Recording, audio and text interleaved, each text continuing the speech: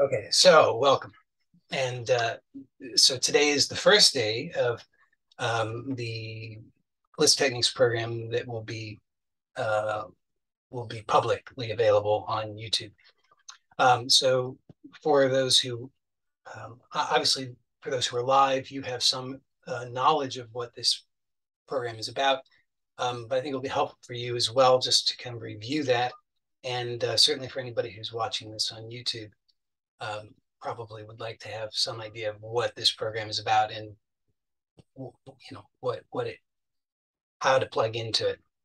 So the idea here is, and I've just written and published something on my blog that I'll link to when I'll send it out to everybody in the messenger group here who's here live, and then for those who are watching it on YouTube, I'll put a link in the description to it if I remember.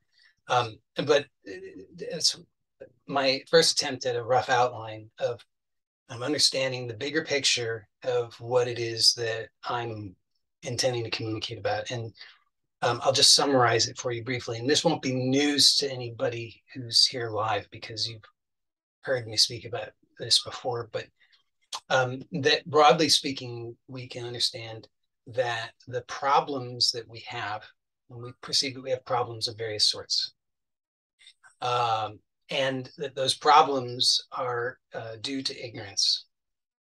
We can understand it in a variety of ways. For, for example, you could understand that if you have a problem at at a mundane level, at our ordinary level of consciousness, that if you have the problem, it's because you don't know what the solution is. You're ignorant of the solution. So it applies there. But it also applies in a more meaningful and useful sense to understand that we're ignorant of what the nature of the problem is in the first place. We don't actually understand what this actually is. And so most people are stuck at a lower level of consciousness. And in this essay, I elaborate on this, but briefly, the Sanskrit terms are ajata, which means uncreated. Um, then there's drishti shrishti, which it's a hard one to say, but that means that the perception is the creation, that the perception precedes the creation, so that the creation is a projection of the perception. And then there's shrishti drishti, which means that the creation precedes the perception, so that the creation, the material objective reality, it has an independent existence, and that I perceive it only because it has that independent existence. Well, that last one is the mode from which that's normal human consciousness, average human consciousness on the world as it is today, on this planet today. Most people are operating from that level of consciousness. The collective of humanity is functioning at that level. And so because the collective is functioning at that level, then we tend to, if we're not otherwise able to have clarity, we tend to fall to that level because it's the default. It's what everybody's doing. Well, so first of all, it's pretty rare, although these days not as rare as it might have been sometimes in the past, but still somewhat rare for a person to really be given clearly the message that that materialist mode of perception is not the only truth, maybe not even the truth, maybe not even a truth, and certainly not that useful if your actual desire is, let's just say, to feel better. The reason why is because when you're stuck at that level, you're always expending more energy than you're getting back. You can observe that very simply. Like, for example, they say it takes more calories to eat a stick of celery than you get from the stick of celery. You're told to eat all your green vegetables, and I'm not saying don't eat your green vegetables, but in terms of just energy, You use more energy to eat them than you extract from them. Ruminants are different. They have a different digestive system. They have many more bacteria that can do something with all of that. But you and I, in general, that's a net energy loss. And in a similar way, you can see in your life, much of the time, you're stuck at that level of consciousness in which you perceive, I'm this person, and there's that world out there, and I'm perceiving the world because it really is out there. And boy, that world is causing me all these problems. That person over there is doing that thing to me, and that government is doing that thing, and that organization, and you objectify your own body, and so your body is doing things to you, and so at that level, you see how people are functioning, and you look to your own life, and you see that it involves an enormous amount of energy expenditure because it's gotten to a point where it's very dense. So we want to start to understand, it's helpful, I'm proposing, to start to understand that actually this creation that we perceive is densely, objectively, really out there is not really, that's not really the most useful way to perceive it. That's just our habit. But we can step back and we can see this other difficult to say perspective, which is the drishti shrishti, which means that we can start to see, well, wait a second now.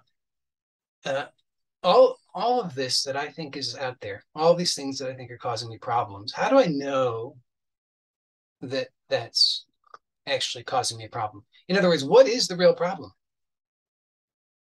Because my thoughts tell me, well, it's all about all those things. If only that person would get their act together, and if only that government would stop being, evil and crazy, and yada, yada, yada. And if only my body would magically reverse in age and go back to youthful whatever, then, magical thinking, then I would be okay. But we can see that doesn't work. All that does is I'm doing a lot of stuff and I'm not getting a lot of benefit. So, because you look, God bless them all. I guess maybe it's necessary, although I'm actually proposing not. But you look at all the activists, all the people, and all the politicians, and all the organizations that are seeking to produce change, and you cynically know that. I hope probably like all those non-government organizations, the NGOs, and notoriously the vast, almost all of the money and energy goes into just maintaining the vehicle, the bureaucracy, and so little actually trickles down to what it's meant to change. So, and all these stories of corruption and everything. So I'm just proposing that's not efficient. That's not the best way. Already, the wrong people hearing this are going to already start being angry with me because they're going to misunderstand it and think that I'm saying that we should just be all selfish, that we shouldn't care for others. I'm not saying that. I'm saying that when we go about it in the wrong way, we get the wrong results for everybody, including ourselves. So we want to start to see, well, look, there's maybe a different way. So rarely somebody comes along and gives this message and it's heard that, hey, look, notice that all of this stuff that you think is the problem, just for a moment, forget about all of that and notice, how do you know that there's a problem? So you can just notice that for yourself right now. You can imagine some situation, some person, place, thing, whatever, that you think, that you habitually perceive is a problem. Whatever that is, that problem person, that problem animal, that problem organization, that problem weather, the problem whatever it is, you imagine that, the problem memory. And then you notice that, at least to some extent, all you have to do is think about it. And there it is. Now, could it really be the thing? Or might it be, you just take a look and see, actually, it's just this reaction that I find so unbearable. Whatever it is, it's the anger, the fear, the whatever that is, that you say, that's the problem. And that's you're starting to get clear when you can see that. And this is really helpful to you, and in many ways, not the least of which is finally when you can when you are able to perceive in this way, you're not losing energy. Now, you may not be necessarily improving your situation, but although you might be, but you're definitely not losing in the bad way. You could lose in a good way, but here I'm saying losing in a bad way. You're definitely not falling into worse energy deficit and despair and misery and hopelessness, when you can see that actually all of the problem and the only problem is my perception, my experience. Well, so now this doesn't completely solve the problem, because you can still see that there still seems to be a problem, but it's just that you are able to recognize that the problem is subjective, it's not objective. So you want to see how you can recognize that. Well, now eventually, I'm proposing the more that you can stay with that. Now, don't misunderstand. I know I'm not completing that sentence, but don't misunderstand and think that I'm saying that you should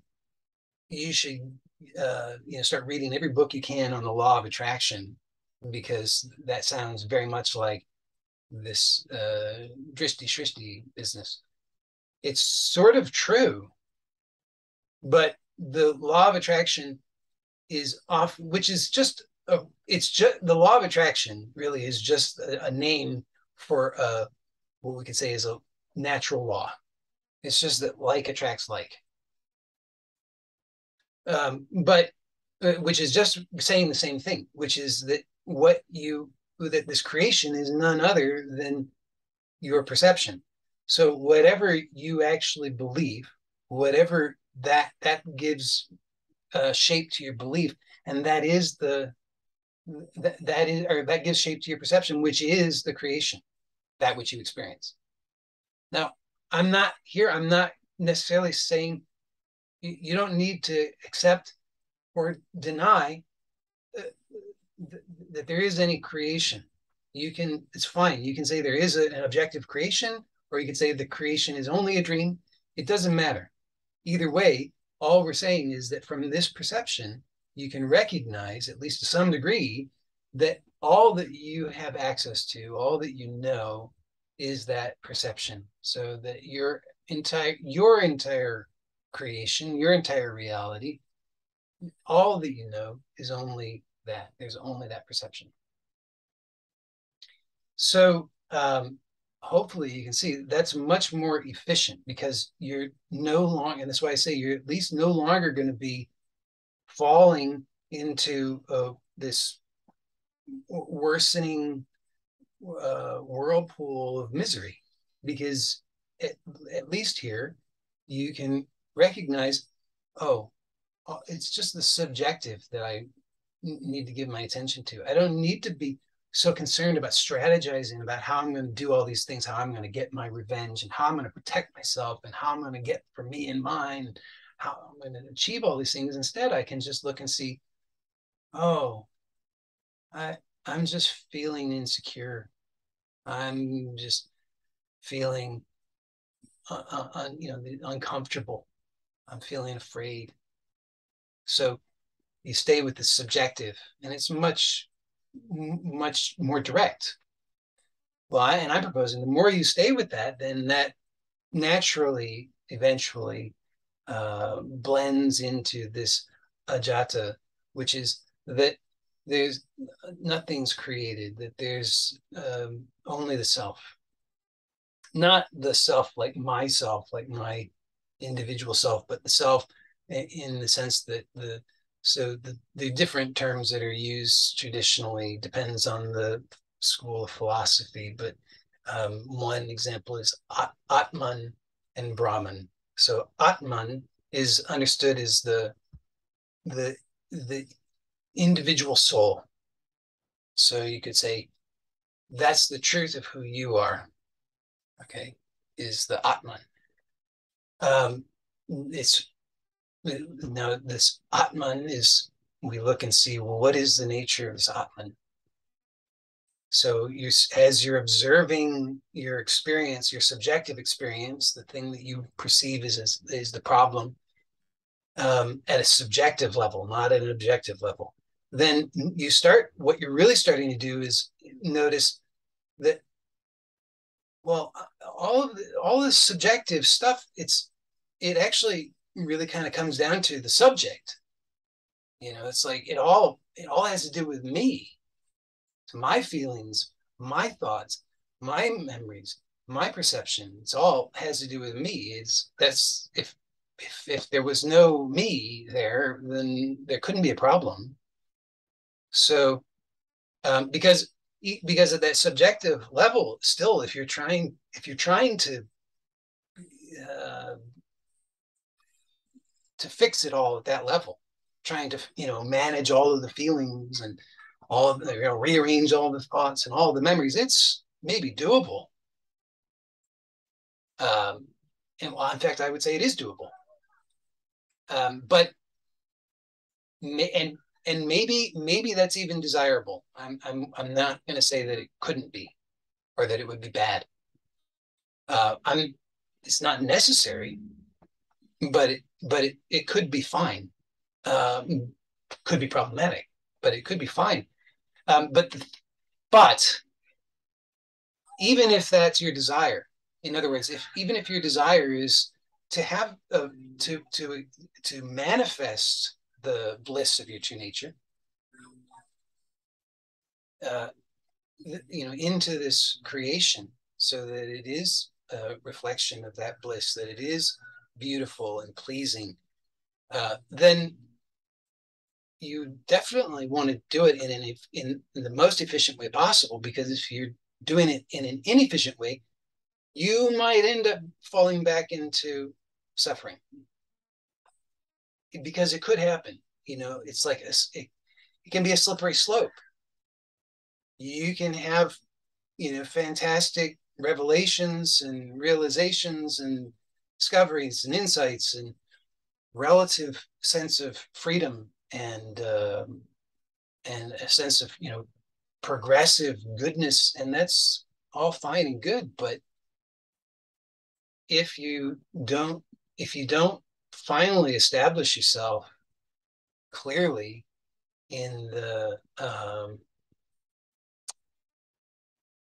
the true source, then you could fall so deeply asleep again that you forget.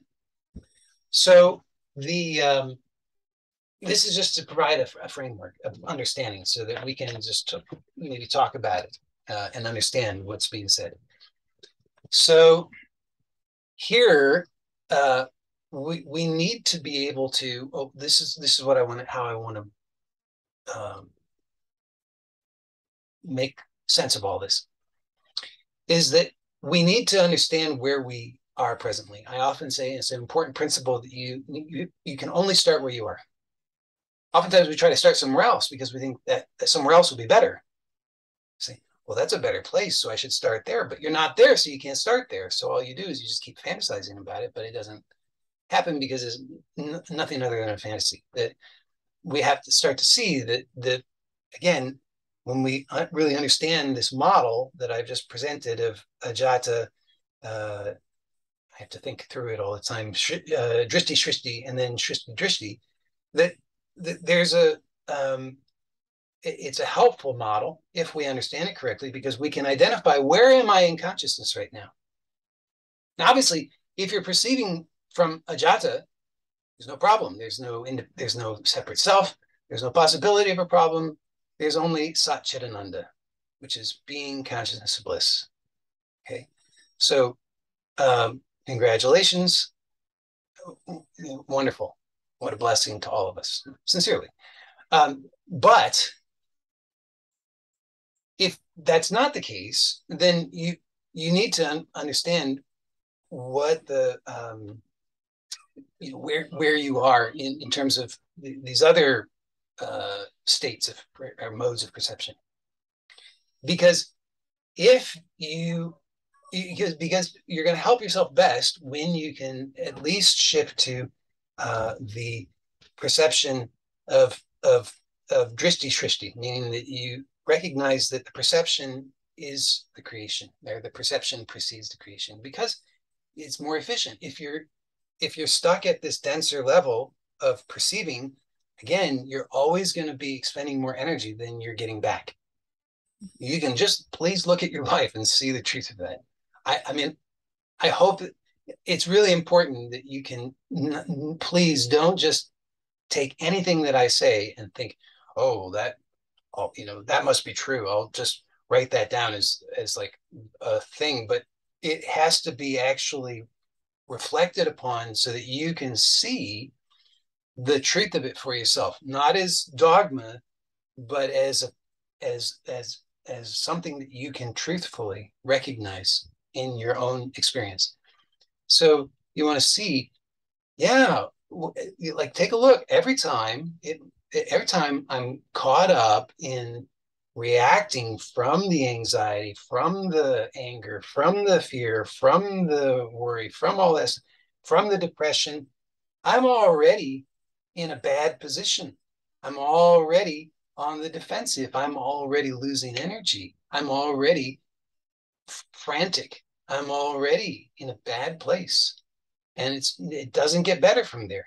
Not as long as I continue that. The more I continue that, in fact, the worse it gets.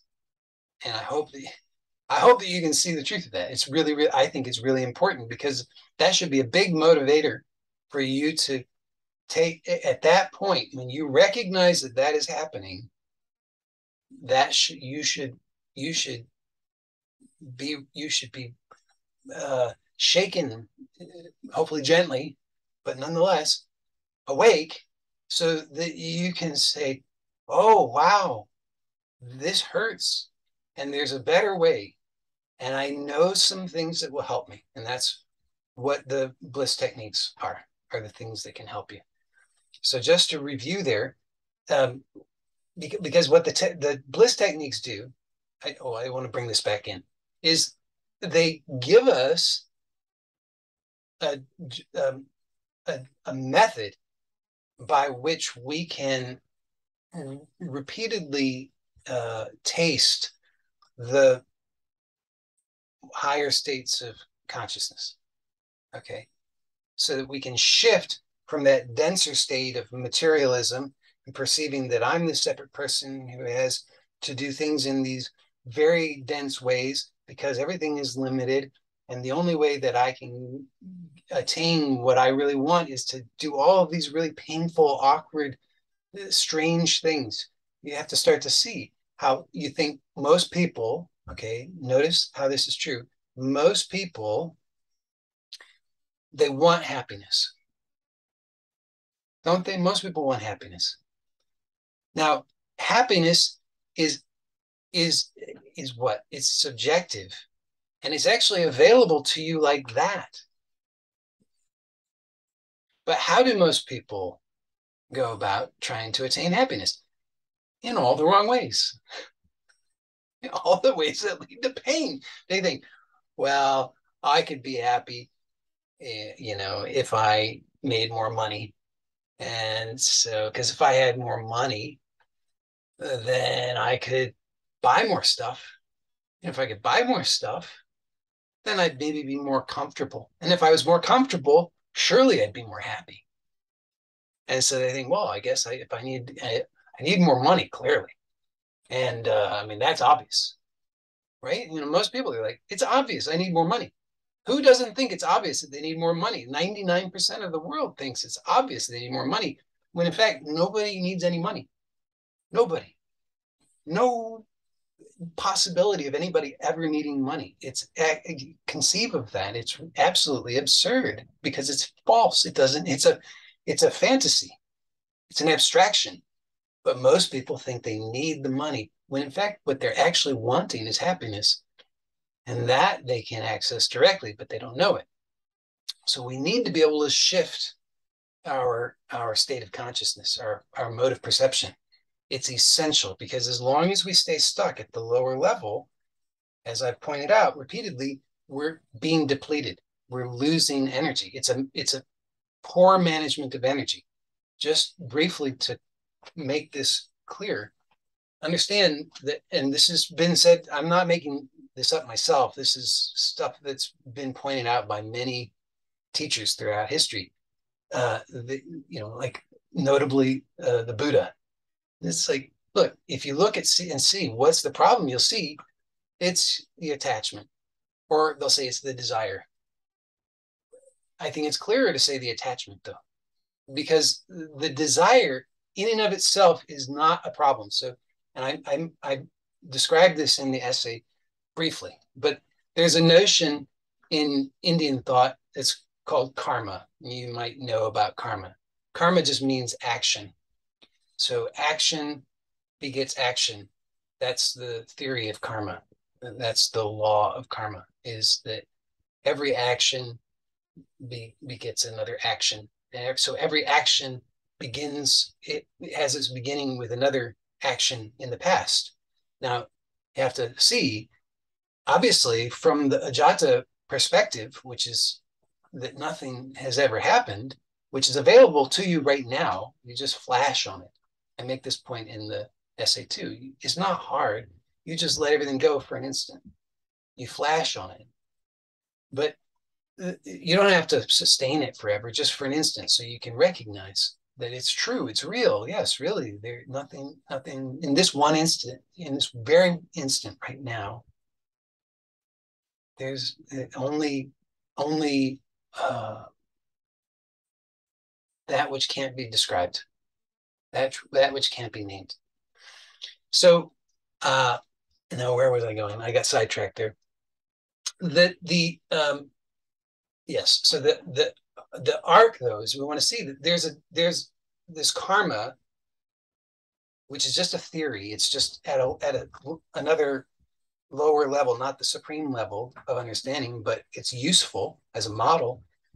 We can see, okay, this action begets this action, begets this action, begets this action.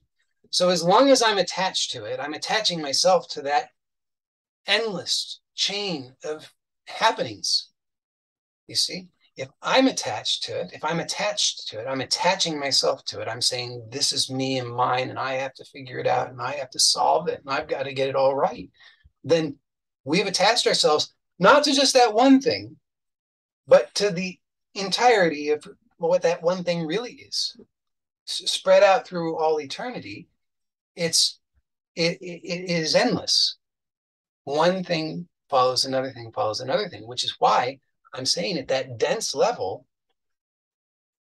you are attaching yourself to that, and you'll just get dragged along. Papaji would describe it. He'd say, it's like you're standing along this road, and the car comes along, and you grab onto the fender, and it drags you along until you can't hold on any longer, and then you fall off, and you roll off to the side of the road, and you can dust yourself off, and you stand there on the side of the road, and another car comes along, and it repeats. So this is what we're doing to ourselves all the time. And so, but they say, okay, this is just the nature of how this creation operates at that level. And we start to think, oh no, despairingly, this is just going to, so you're just saying it's all suffering? No, it's not all suffering. They say, oh, then the response is, oh, great, it's not all suffering. So you mean that it's just going to all end? No, it's not all going to end. I say, but how could that be? Then it's all suffering. I say, no, it's the attachment. Because see, we're so fixated on the material. We think this is what matters. I've got to change all of this. If only all this would change. If only, all this stuff would be different. Then I could be okay. But it's the attachment to it, because the attachment is what gives it its shape. It's what locks your perception into that way of seeing, so that that's what you're experiencing. But now, the point I wanted to make with this, though, is that in regard to karma, they differentiate, and I'm no expert on this, but they differentiate between all different types of karma. I mean, they they have some very, very sophisticated and complete understandings of these things. It's really, really phenomenal. Um, so I don't have all of that understanding, but they have this notion of what's called prarabdha. Is another one of those funny words, hard to say, prarabdha, um, karma. So it's a type of karma, and it's, if as I understand it, it's the karma that specifically from the past is producing this present experience. So we say that you have certain latent tendencies, you have certain conditioning. You can just that uh, has a tendency to color things in a certain way. Haven't you noticed that, like, something happens and your first your first reaction to it, it's so predictable, isn't it? It's like you leap to that conclusion. And if you just pause and step back and look at it and wait and see from a bigger perspective, you'll realize that that was a false conclusion to draw, but you leap right into it. And you think that's the reality. It's like that person looks over in this way and in this direction, and you just think, what are they judging me for? How dare they? And you're getting all upset. You ever had that experience? Maybe it's just me, but something to that sort. It doesn't have to be that you're upset that they're judging, but whatever, you interpret the glance in a particular way. You leap into it and you just immediately assume that's true. It's so obvious to you. Like, it's the only possible meaning. You're certain. Couldn't be anything else. But when you, with some space and perspective, you realize, oh, especially if you can get clear, you talk to them about it and they say, oh no, I wasn't even looking at you. There was a bird flew over in that direction, and it was such a beautiful color. I was just looking at it, and it was off in the distance, so I was squinting a little bit. So here's the thing: is this tendency, this prarabdha, has a tendency to color things. So it's just a tendency for something for us to leap to that conclusion, that particular one, instead of any of the others. Like, why do you jump to that conclusion instead of assuming this is the purposeful expression of God's grace? Like, think about that. If that was the thing you leapt to every time, wouldn't your life be different? If every single thing that happens for you is just, wow, this is the purposeful expression of God's grace, then you wouldn't have any problems. So it's the tendency, though, may not be so useful, and in fact, oftentimes is not. Because if it's a helpful prarabdha, see, not all karma is bad. The idea that it's good or bad is just our evaluation, but it's just is. It's just a neutral, natural law. It's not like a moral judgment on you. It's just simply the nature of how it works. So, but some of it you could perceive as positive, some of it you could perceive as negative, right? And oftentimes we tend to focus on what we think is the negative, but you could equally have positive karma, right? And that's the idea. Oftentimes is there are various ways to cultivate positive karma. And we think about it, they're like, oh, that's so, silly. No, they're just observing natural law, and they're saying, look, if you can sincerely cultivate these modes of perceiving, so that you start to leap to these conclusions instead of those other ones that are unhelpful, then you'll start to naturally, effortlessly perceive things in a positive way. Like you could actually condition yourself so that you do start to perceive that everything that's happening is the purposeful expression of God's grace. Why not? Wouldn't that be nice? Well, that's the idea here with bliss techniques, which I know, we're like way in, and everybody's like, oh, come on, give me. Okay. So I'll try to wrap it up, but I want to give you the context to understand that the purpose of the technique is to help you to shift your state of consciousness and your mode of perception to that which is more helpful and aligned with what is really true for you. In other words, the truth of who you are. Now, when I say something like the truth of who you are, then immediately we say, oh, it must be something. What is that? That mysterious true self? What could that be? And, we can't help ourselves. We start to imagine something. It's either, there it is. It's,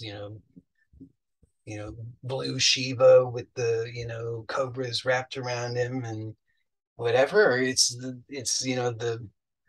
the old bearded guy in the sky, bearded man in the sky, or it's Mother Mary, or it's some like great ghost or whatever. We've got some notion of it, but it's most accurately, it's none of those things, and it's best recognized simply by letting go for an instant. Just letting go of all the grasping, letting go of all of the clinging, letting go of all the striving, letting go of all of that, all of the efforting, just for an instant, like that. And that's the best thing. But oftentimes we don't know how to do that. We do it, but we don't know how to translate that into something helpful for us. And so what we need, and I'm proposing what we need, or what will be helpful to us, is to have these techniques by which we can reliably shift our perception, our state of consciousness, and we can start to actually have more reliable access to both I would say, the supreme reality of the self in its formless nature, and increasing awareness of the actual structure, I could say, of our experience, so that to the degree that we choose to perceive creation, which we all do, we have the knowledge and the means by which we can be a blessing to that creation. That's really, I would say, in a sense, like that's our real desire. It's like this creation is here in a sense because we love it, but we don't know how to love it. We love it, but we're afraid. We love it, but we're apprehensive because we're concerned that we might get hurt or lost or something of that sort. So these techniques help, in a sense, to uplift us and to shift us so that we can access the bliss, which is our true nature, so that we can more and more turn in that way and start to recognize that there's an alternative to that habit of sinking into the despair Instead, we can allow ourselves to be drawn into the bliss of our true nature. So in order to do that, now there are many techniques. And so my aim is to share with you some of the techniques that I'm aware of, that I have familiarity with, that are that I am, let's say, authorized, or can have the authority, born from the actual direct experience and knowledge of it, to be able to provide some instruction in that will most effectively and reliably help you in this way. So the techniques can be widely varied, but here, at least to start, we're going to focus primarily on pranayama, in the Iyengar tradition, but I'm not a certified Iyengar practitioner, so I can't, give you that kind of certified instruction. But so it's through my experience, but it's inspired by the Iyengar tradition of pranayama, specifically through his book Light on Pranayama, which is an excellent book. Although for the uninitiated, it probably is too dense, maybe. I don't know. It's worth getting, but if you find your eyes glossing over because you can't understand it or something like that, then maybe just set it aside for now and come back to it at a later time, or just skim through it and find the things that stand out for you. But it is an excellent book. So we're going to focus on some instruction on Ujjayi Pranayama. And so for those who are here live, we've been doing this for the last couple of weeks, so you're familiar with it. But we're going to do a guided, I'm going to give you we'll do a guided practice. And this will be clarifying for you on how to get the maximum benefits of utilizing the technique, so that you can be most efficient with it. Because otherwise what happens is we can practice for a very long time, which I can attest to, because I've done an enormous amount of practice. I mean, tens of thousands of hours, and much of it in a bad way. And so you get what you practice, you perfect. And if you're doing it in a bad way, you'll perfect doing it in a bad way. And so getting the right instruction is really, really important, and then following that instruction. So apparently we're going to be accompanied by whistles. I don't know if you can hear that, but it's pranayama accompanied by whistles. So to fully appreciate the whistles, you're going to want to lie down on your back, if that's possible for you. If it's not possible for you, then you may explore this from any posture that's comfortable for you. And certainly, Ujjayi does not have to be exclusively practiced lying on the back, but Iyengar gives this progression starting on the back, and I find that it is really an excellent progression. So I highly recommend it, if it's possible for you. So if possible, you're gonna lie on the back, in a place that you feel comfortable and supported, but ideally not, if possible, not on something so cushiony that you sink into it, because it will tend to cradle the body rather than keeping the body in a more firmly supported position. But if you need to do it lying on bed, that's okay. But if you can do it lying on a firmer surface, and do that comfortably, that would be better. So right from the beginning, you want to allow yourself to really be supported and relaxed. So you have many possibilities, many variations available to you, and you could invent your own. Iyengar gives some suggestions, and I will make some of those recommendations to you because I think they're very excellent. And I particularly recommend that if you have any uncertainty about the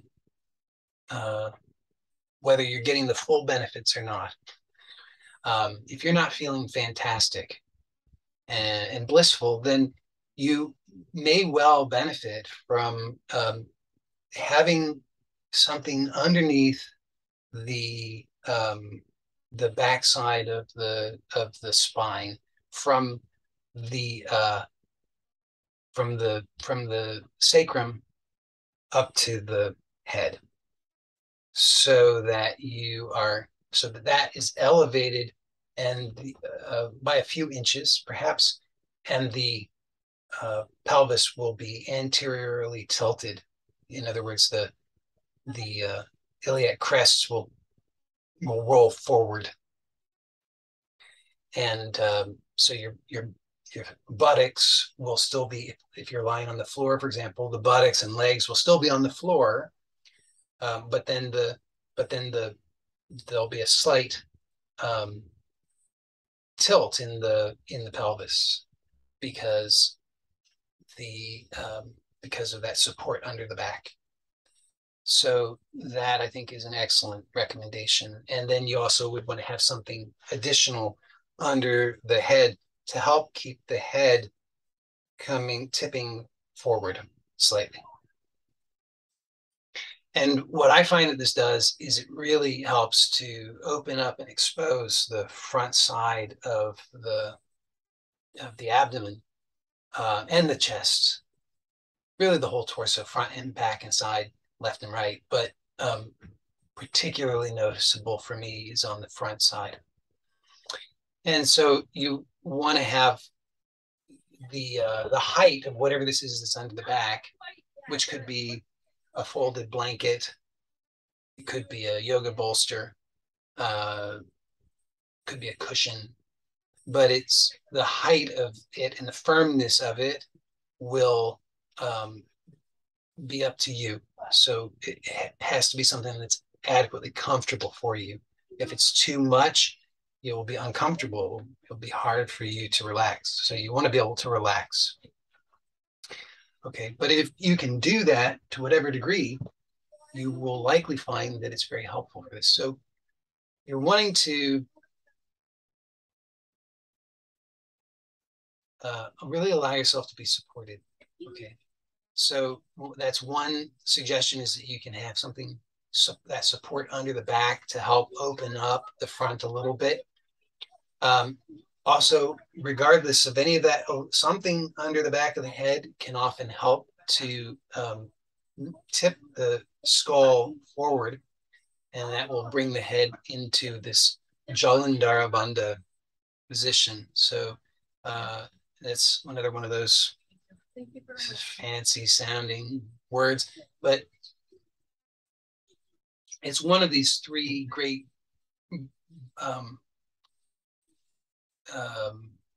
bandhas, which are binds or locks that are used in pranayama.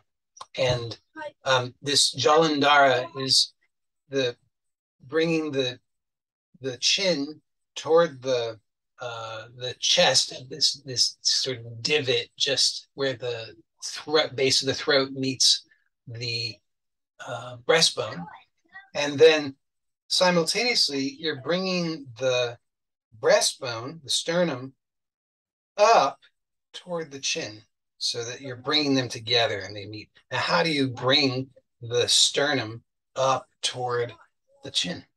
Well, it turns out that all those ribs that make up your chest, they connect to the spine in the back, and to the breastbone in the front. And all those ribs can do what's called articulation, which is like if you imagine a handle on a bucket, that can just, it hinges. Similarly, your ribs can kind of hinge in that way so that they can move upward. And when they do, the sternum moves up toward the chin. So you can do that. Now, when you're doing that, you're gonna, so you don't want to strain. This is, if you're straining, then that's counter to our what we're wanting to achieve here. So if you're, so you want to find how you can do all of this without strain. And so you have to really be aware. You have to tune in, and you notice, where is the strain? Where do you feel those sensations, the discomfort? What, what's happening there? Slow it all down, and you'll notice perhaps that there's some unnecessary tension in the throat. Maybe there's some unnecessary tension in the shoulder or the upper chest. Maybe there's some unnecessary tension in the abdomen. And that's usually, we'll find a good amount of unnecessary tension in the abdomen. So to the best of your ability, you're going to maintain that Jalandhara Bandha throughout. But also understand that although at a gross level, the bandha is manifest in this particular way, which the chin moves to the chest and the chest moves to the chin, that the bandha itself is subtler, it's energetic. So you want to start to notice that when you're doing that, what is the subtler felt sense of like a bandha, a bind, that a lock that seals the energy so that the energy doesn't move up into the head. Because when we're moving the energy with this pranayama, which is what it means, prana is, we can understand, is energy, and yama means control. So we're controlling the energy. When we're moving the energy with this particular pranayama that we're giving instruction, this preliminary instruction on now, then it can be a somewhat large, relatively large movement. And we don't want that to move up into the head, because if it moves up into the head, we start to feel pressure, discomfort, strain. And so we want to make sure that doesn't happen. So at a physical level, this movement of the head and chest helps to produce or invoke that bandha. But I want to also notice at a subtler level, so that you can start to let go more and more and more of all the unnecessary tension physically, but you can maintain the actual bandha at an energetic level. So I'm not saying that you should just like collapse the chest and punch forward and all that. I'm saying still maintain the physical posture as best you can without strain. And if at any point you need to just let go completely, so because you find that you're not knowing how to do it without strain, then just completely relax. But keep, when possible, you come back to activating the bandha. And to the best of your ability, don't do the following pranayama unless that bandha is in place. And if you're not sure, then you'll find out, because you'll start to feel that unpleasantness of the pressure in moving up into the head, and then you'll just stop, because you'll know that you're doing it in a way that's not good. So now the abdomen is where we're usually holding a tremendous amount of tension, and there are many layers in which the tension is held. And so we want to have some attention there. Now, when the chest is lifted toward the head, toward the chin, then you'll notice that the distance between the pubic bone and the base of the bottom of the ribs is lengthened. So if you're holding tension in the abdomen and that's lengthened, what you'll notice is that you feel that tension more pronouncedly. You'll feel the strain there. You'll feel the sensation there of pulling or straining or something of that sort. And so that's a good sign to you that's helping you to become aware of that so that you can let it go. Now, one thing that you can do is that's helpful is place your hands there on the abdomen so that you can have some of the fingers along the base of the lower ribs, and then the fingers can spread out over the abdomen so that you kind of have a good tactile sense of that entire abdomen. Remarkably, our hands, I think, usually can just kind of fit nicely in that whole space if we spread the fingers gently. So you're feeling there with your fingers, just the hands resting there, not pushing, no unnecessary tension in the hands or arms.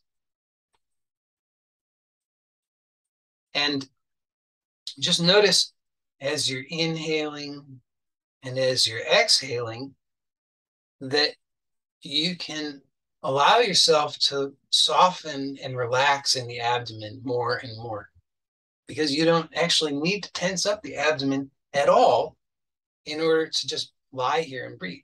So if you're tensing up the abdomen at all, even the slightest, then you're exerting a tremendous amount of energy, and particularly in a way that's reinforcing what you don't want in your life, you see. Because when you hold that tension in the abdomen, it's constantly signaling to your nervous system that something's wrong, something's bad, there's a problem. So your brain is constantly working overtime trying to figure out what the problem is and how you're going to fix it. So this is a fairly simple but profoundly effective technique. And we're only in the preliminary stages. We haven't even actually gotten to the pranayama yet. But just this much is very powerful because it starts to shift you away from the density and the despair and the bad investment of energy to a subtler mode of perceiving that allows you to energetically, very quickly start to let go of the layers of unnecessary effort that hold in place exactly what you don't want. So now you're aware of your breath because you're aware of the sensations of the breathing, as you're also aware of what you're feeling in the abdomen while you're breathing. Okay, so now already it's a lot to be aware of. So remember, you've got to be gentle. It's very, very important. Don't make the mistake of thinking that if you just slog through it and endure that there's going to be a prize for you, because there won't. The prize comes from the direct revelation, and that direct revelation comes through sincerity and gentleness with yourself.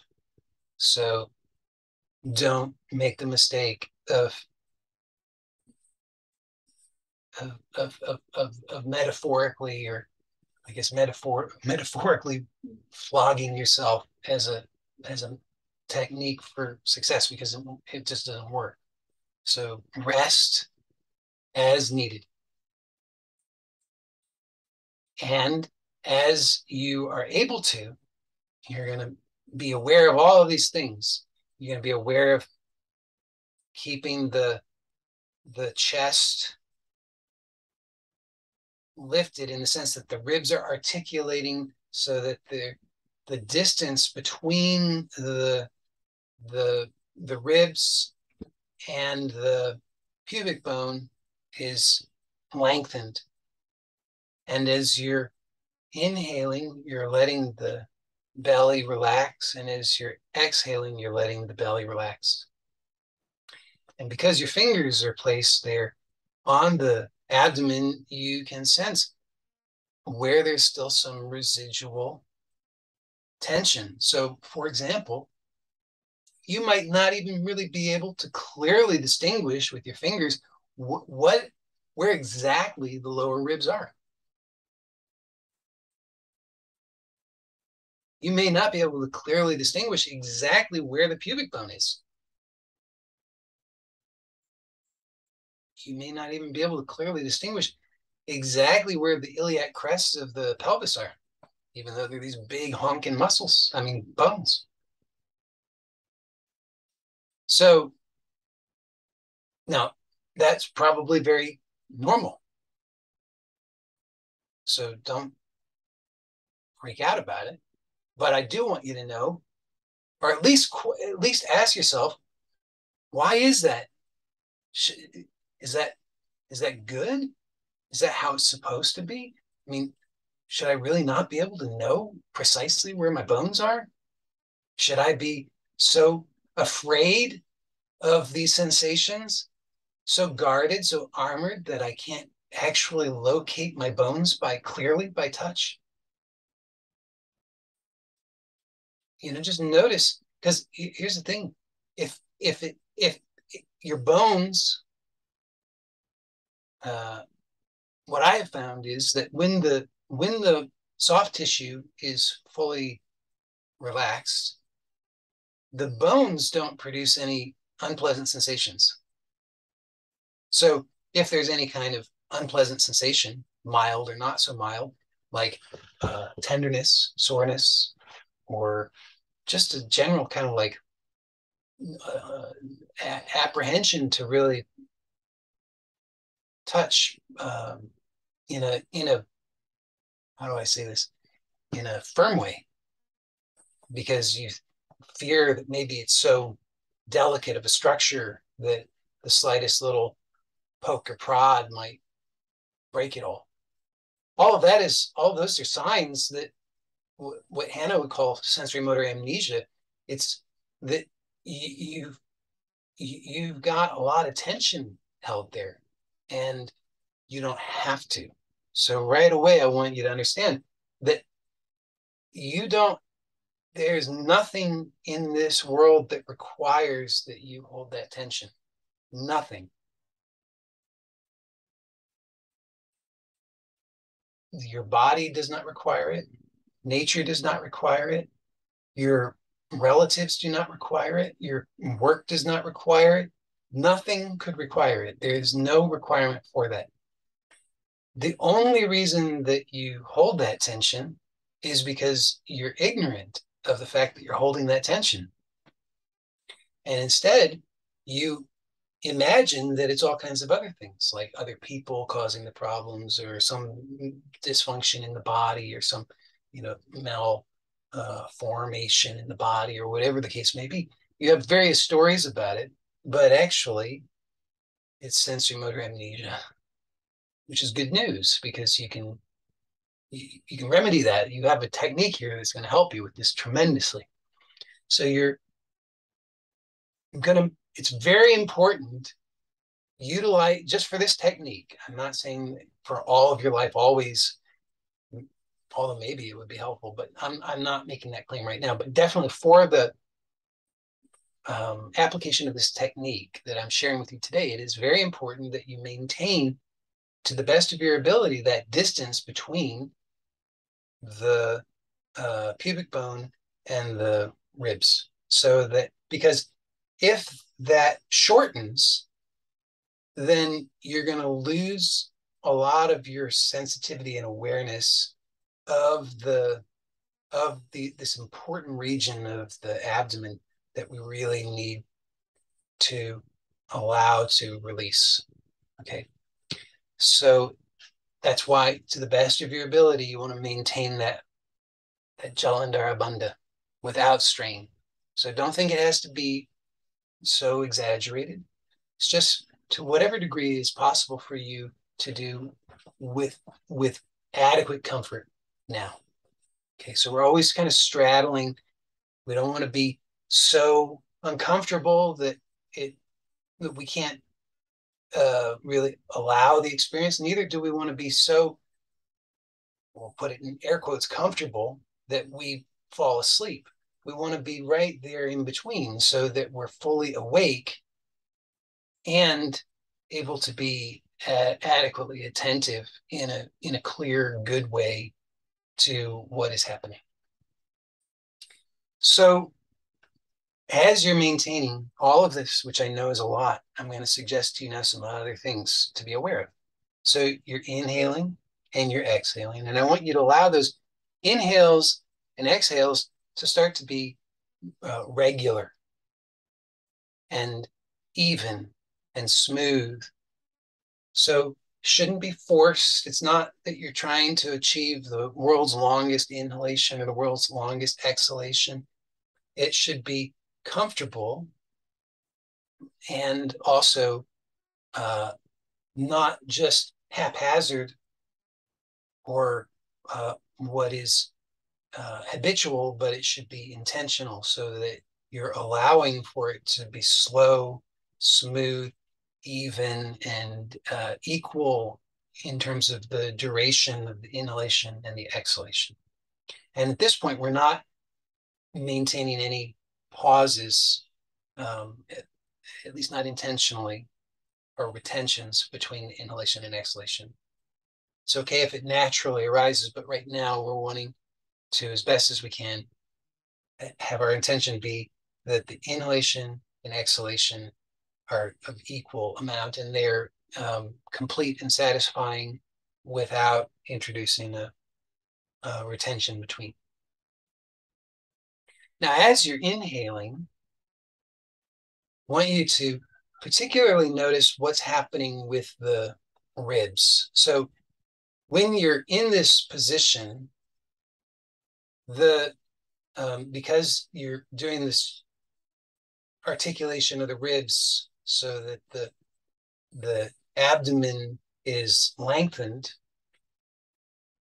what this means is that as you're inhaling, what should be happening is that you're activating your thoracic diaphragm in order to bring in the air. So the thoracic diaphragm, I want you to visualize or sense, is this muscle or composite muscle that exists internally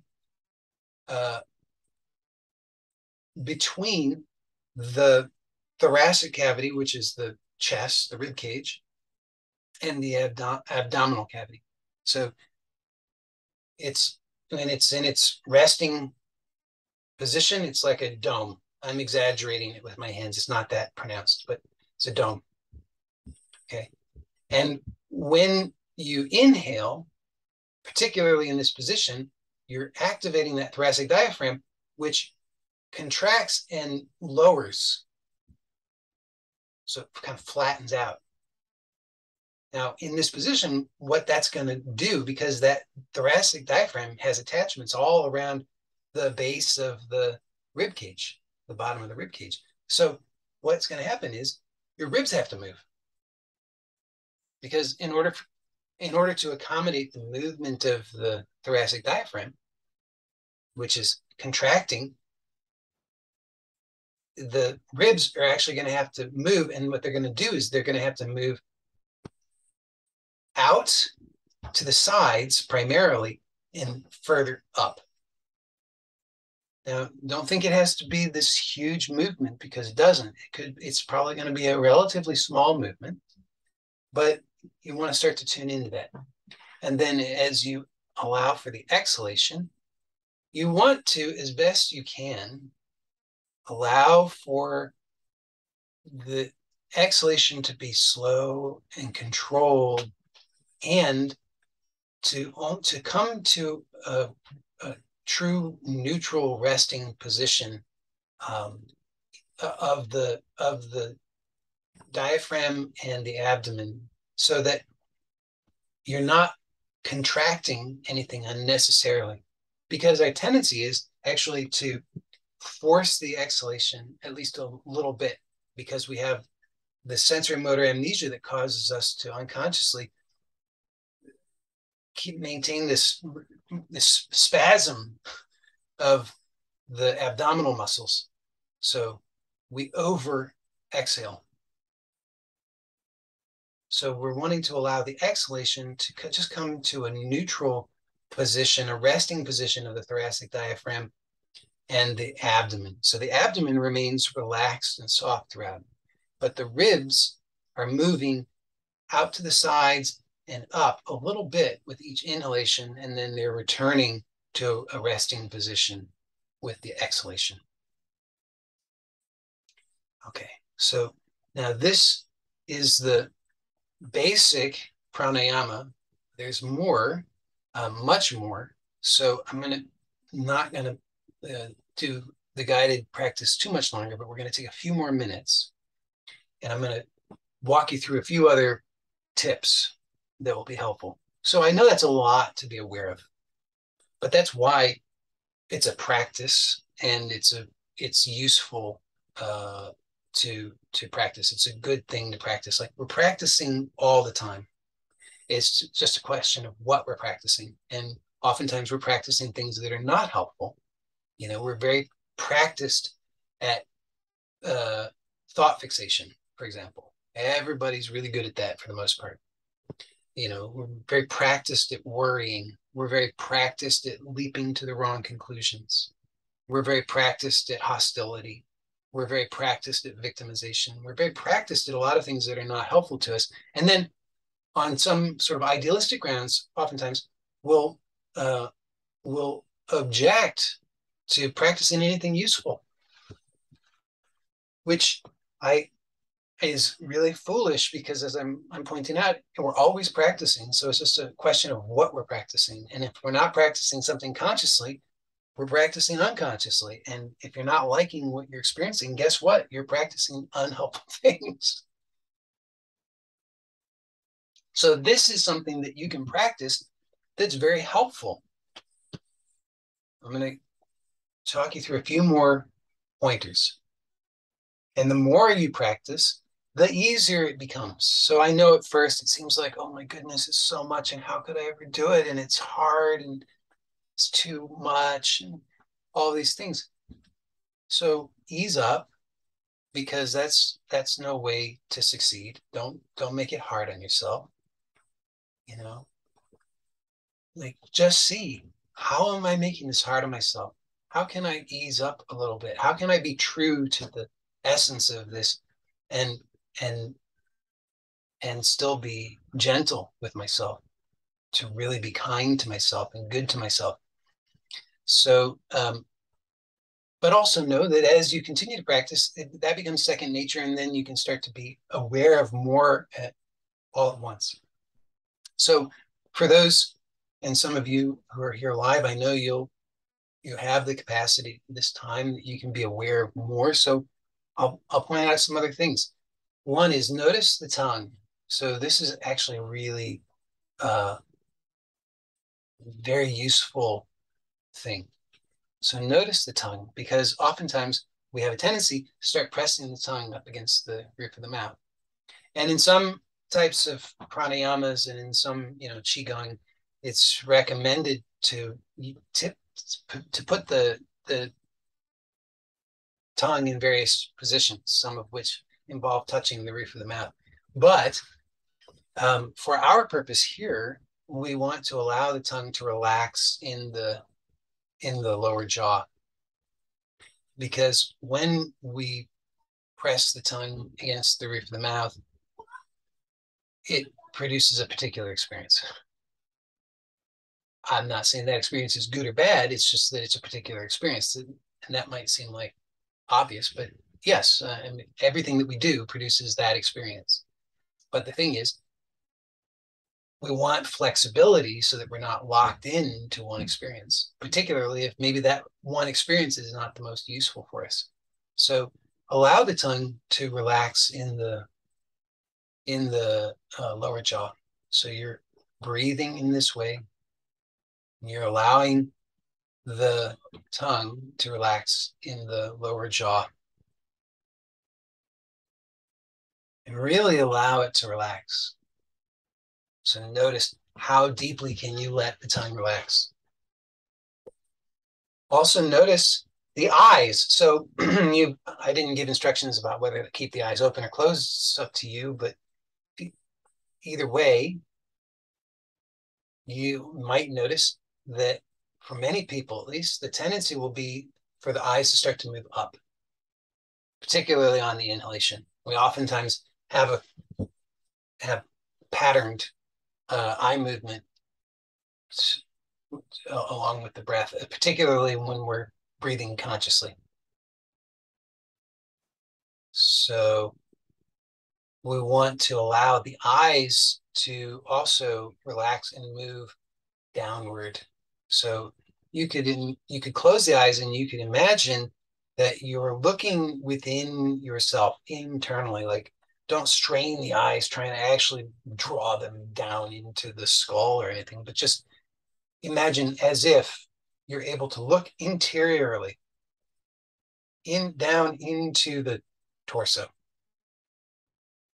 So letting the eyes be relaxed, but with that intention that you're looking down into the interior of your torso.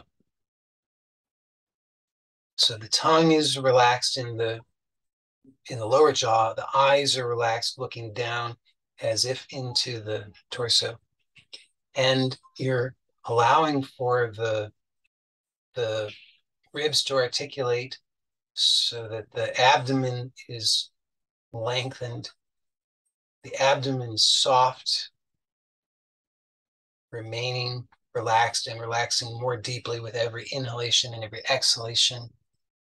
The ribs are slightly moving out to the sides and up with each inhalation, and then returning to a neutral, resting, relaxed position with the exhalation. The inhalations and exhalations are through, I didn't mention this, through the nose. That's an important point. And relaxed, gentle, so that you can start to feel the air traveling through the nostrils with increasing sensitivity. So now, a couple more things, and then we'll wrap it up. Be aware of the breath as it fills the lungs. So we're allowing ourselves to start to become sensitive to the inner sensations of the lungs, of the respiratory system. So you can start to feel the air moving through the nostrils, moving down the throat, down into the bronchioles and into the lungs. And you want to start to notice that you can allow for it to be even on both sides. So allow for the air to move through the nostrils evenly and equally, so that both right and left, that equal amounts of air, equal speed, equal ease, equal comfort, moving through the right nostril and the left nostril, and that each of the lungs are filling and emptying equally in a balanced way. So Iyengar suggests that for some people, many people, commonly, it may be helpful to give particular attention to allowing for the lower portion of the right lung to expand. Because for many people, he suggests, and I can't confirm or deny this because I don't have enough of a sample size to be able to determine it, but he claims that the liver produces more resistance to the expansion of the lower portion of the right lung versus the left. Now, the left lung also has some differences from the right lung, because the left lung is actually usually slightly smaller than the right lung, and because the heart is slightly to the left side. But you can start to sense inwardly, just, be open to it and start to explore this, because of course, at first, you're not going to have mastery over it. And so nobody's expecting, other than maybe you, that you should have mastery over it at first. It's something that you can gain mastery over you through sincere practice. And I'm proposing that it's worthwhile, because this is going to function on many levels to help you. It shifts your attention away from the unhelpful patterns. It helps to calm the nervous system, bring balance to the nervous system, helps you to open to new, more helpful perspectives, helps you to regulate the entire physical body, so that you start to experience greater ease at physical levels, mental levels, and energetic levels. So that's the aim here. So for today, that's our complete guided practice. And so for those who are here live, we will proceed momentarily to the Q&A. For everybody who doesn't have access to the Q&A, I want to just give a few notes about how to proceed. Well, and this is for everybody really, is I do recommend that you do this as a daily practice. And I recommend generally, although we didn't do it today, and it was primarily because I talked too much. But normally I would recommend that following your practice of the formal pranayama, that you simply relax deeply and allow yourself, as best as is possible for you, to simply rest in that higher state of consciousness, because that will be very helpful to you. And so in that higher state of consciousness, this is where you can really start to, in a sense, absorb the bliss. It's just a way of saying it. But you start to notice that here your attention was on the technique for the duration of the practice. And then that was really shifting you. The technique itself is not as important as what the technique is leading you to. And so if you just, it's like you're thirsty, you go to the water, but then you don't drink the water. So you want to drink the water. You've gone to the water, now drink the water.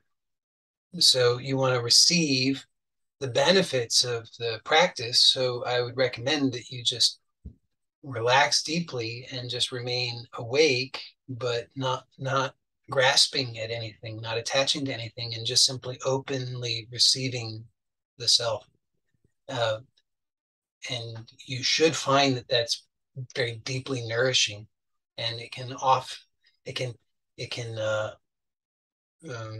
remedy a lot of problems, because when you allow yourself to be present at this level, so much of that prarabdha karma is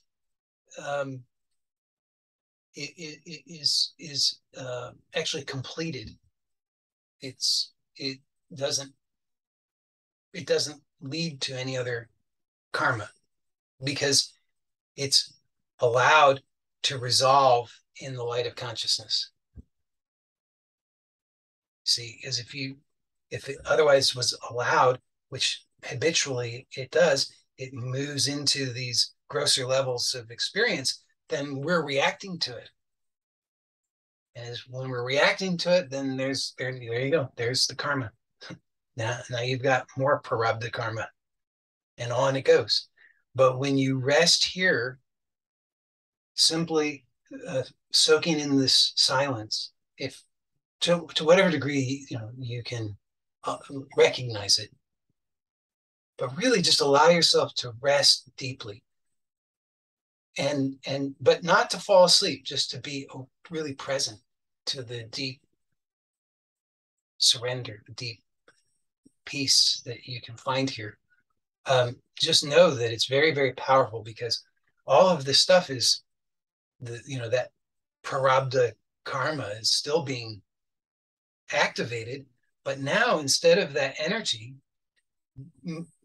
moving and creating more karma, just moving on to the next form of it, it is actually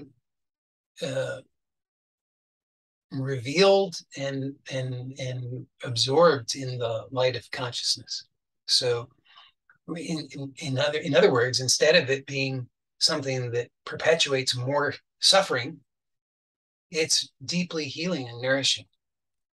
So it's really important.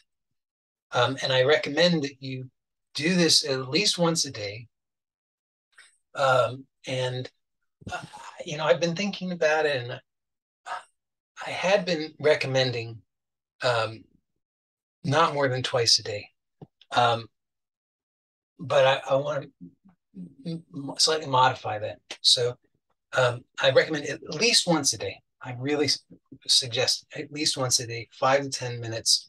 You could do less if for some reason you think you need to do less or whatever. But in general, 5 to 10 minutes would be a good amount.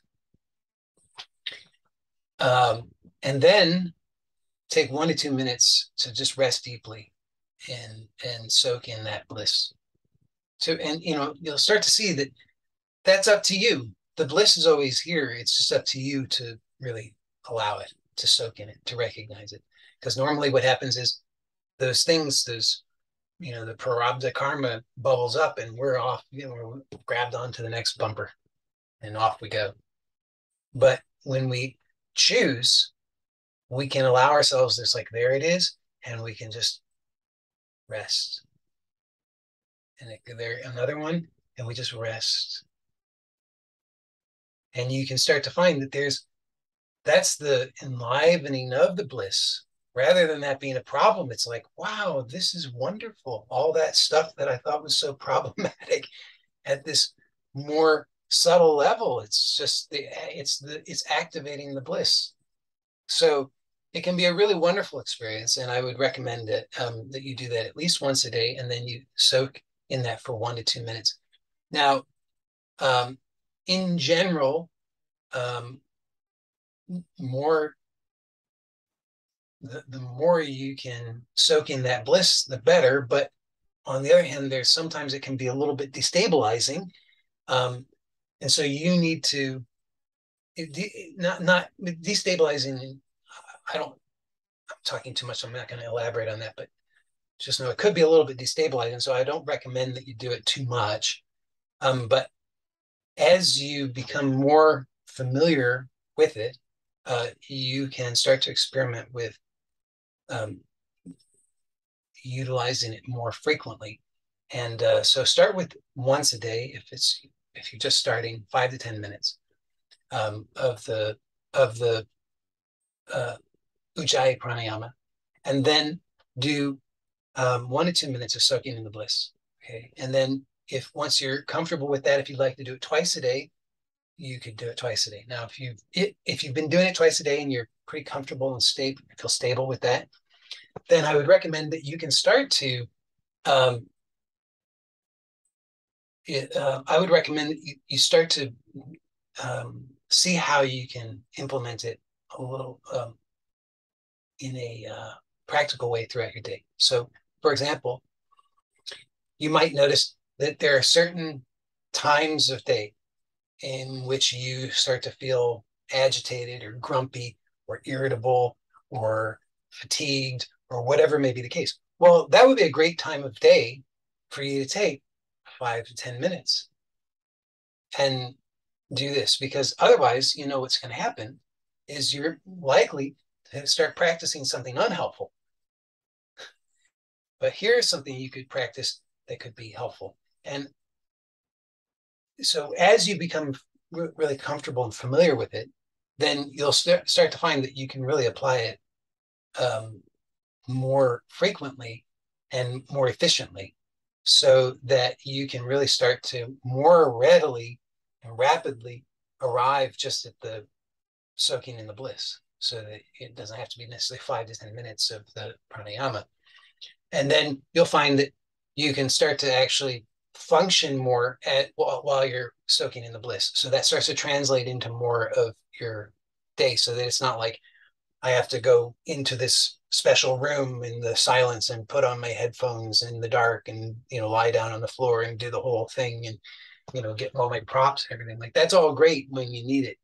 Um, I do recommend that as a starting point, but as you become more familiar and comfortable with it, then start to see that you can start to access that and integrate that into your life, because that's really, again, that's the goal. It's not that you just are doing the breathing practice all the time, because that's not really what's true for you. That's not your purpose in this life. But it's an important and helpful technique that will help you to fulfill your purpose. So you want to use it in an intelligent way. I hope that's all clear. There's a lot of talking, way more than I was anticipating. But now we'll wrap that up. And I'll just say also one more thing for people on YouTube. Um, don't harm yourself. So, and this is true for everybody, not just the people on YouTube, but especially the people on YouTube, um, who otherwise might make the mistake more readily. Don't harm yourself and and do something that's not working because you have a misunderstanding, or don't um, make it hard on yourself unnecessarily. I've done that. I can assure you, like I said, I was no exaggeration, tens of thousands of hours of practice, most of it of the wrong thing. Um, and so why do that? You don't need to do that. Um, so if you have doubts, questions, concerns, if something, you know, you're not seeming to get the hang of something, or something's not working for you, or whatever, um, please ask for support. I want to offer that to you, because I want you to receive the benefits of this. I know that you can have a better life. I know that you can fulfill your purpose. I know that's why you're here. And um, and so this can support you in that. That's the purpose of it. But you have to put it into practice in the right way, which means you have to be gentle, sensitive, loving, kind. If you're just like doing it as a mechanical thing, you'll hurt yourself. So you really need to slow down and be gentle and kind and patient. And I have to promise it will be the last thing I'm going to say. And um, and be um, have positive expectation, knowing that there's something truthful here that can point you in a good way, that can lead you to rest more deeply in yourself, to know the bliss of the self, and that can transform in a positive way all the levels of your experience. So be gentle on the one hand, but also know that this doesn't have to take lifetimes and lifetimes. You can get very good results very quickly when you apply it in the correct way. So know that too. And if you're not getting the good results, then just know that it probably needs some correction. So ask for some help. Okay. That's enough with that. Okay.